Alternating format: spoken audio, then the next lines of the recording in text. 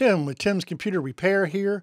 Have you ever thought that maybe your water-cooled gaming computer might be overheating? Well, I'm going to show you a quick way to determine that without going into Windows. An overheating processor can cause crashing, blue screens, sluggishness, amongst other things, and can even damage your processor.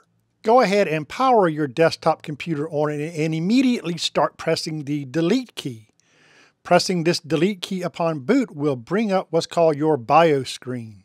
From within your BIOS, you want to find the screen that displays your CPU processor temperatures. Watch these temps closely. If they start to approach 70°C, you know you have an overheating problem. Don't let your CPU temps get any higher than this, as it could cause damage, so immediately power off the computer. If you want to know how to fix this problem, go over to my YouTube channel. I've done several videos on how to do that. Tim's Computer Repair.